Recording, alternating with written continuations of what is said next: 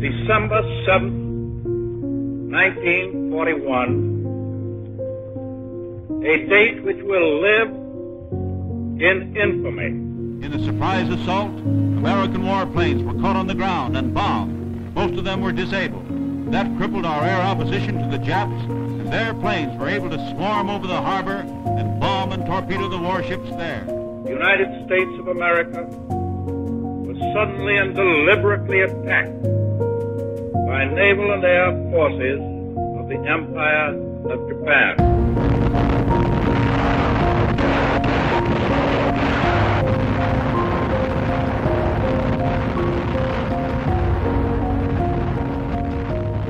At the time of the attack, I was in my room shaving. The word was passed, away fire and rescue party.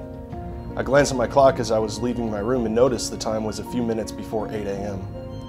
Back on the third deck, all the lights were out and only a few flashlights were available. About this time, the word came along from man to man to abandon ship. I helped a partially incapacitated man to the second deck and then joined in a line, passing injured men along to the ladder by the dental office. I lost all knowledge of time when here, but after some minutes, Ensign McClellan, who was beside me in the line, said he was feeling faint and then collapsed. I noticed other men dropping around me. I stepped over to pick up Mr. McClellan, but when I stepped over, I got dizzy and fell. I seemed to be paralyzed from the waist down. I had a great difficulty breathing, but enough strength in my arms to drag myself to the ladder and up a couple steps before I collapsed completely. My life is proof of the courage and disregard of personal danger on the part of my unknown shipmates. Daniel Lewis Westfall.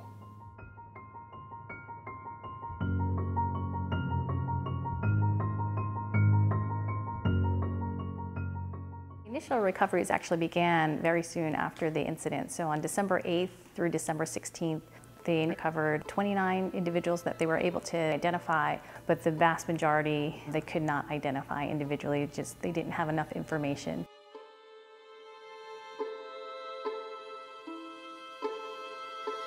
The salvage operations, so starting in July of 1942 until May of 1944, operations began.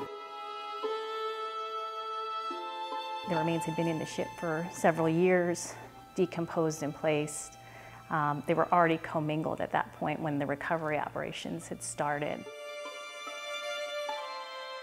So they put all of the lower limbs in one casket, all of the skulls in one casket, which really kind of even furthered the commingling issue.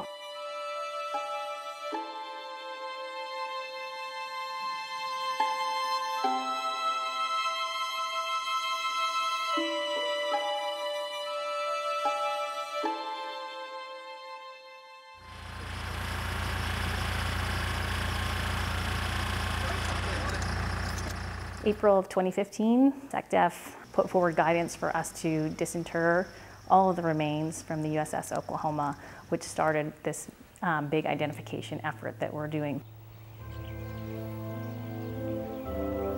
We had the first identification within 3 months.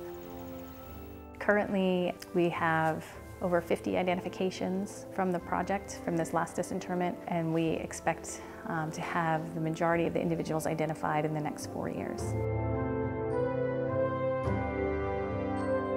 I don't think families ever can get closure, but they can get answers and get the pieces of their puzzle back together.